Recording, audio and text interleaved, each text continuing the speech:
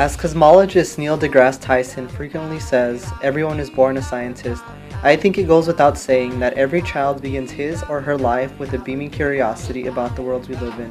And yet, a large portion of the American population loses this drive for scientific inquiry in their adulthood.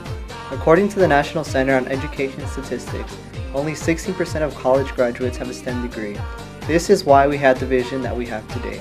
We wanted to enter into the Intern Design contest with a vision to increase the interest in STEM to students coming out of both high school and middle school. By using innovative products on the leading edge of design, such as the BeagleBone, we're hoping to challenge students to use their imagination. What we have included in our design are 4 8x8 LED matrices, along with a joystick, which provides feedback from the BeagleBone. Our design utilizes the help of top experts in the field to implement a game that is similar to Snake. Our vision is that this will give students a foundation into programming using BoneScript, while having fun by making a game that is tangible and easily modified. Now, we're going to show you a demo of our game. The rules and gameplays are very simple. As shown in the video, you can control the green cursor with the 2-axis analog thumb joystick and move the cursor along the 16x16 matrix.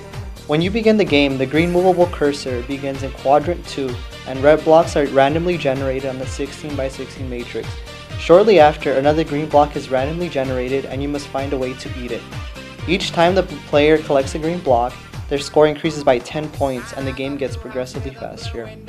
If the player runs into a red block or exceeds the bounds of the 16x16 matrix, the game ends and the final score is tabulated.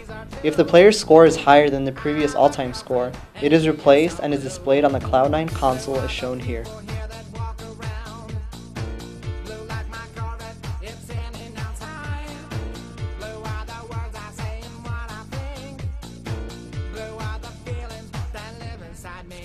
I'm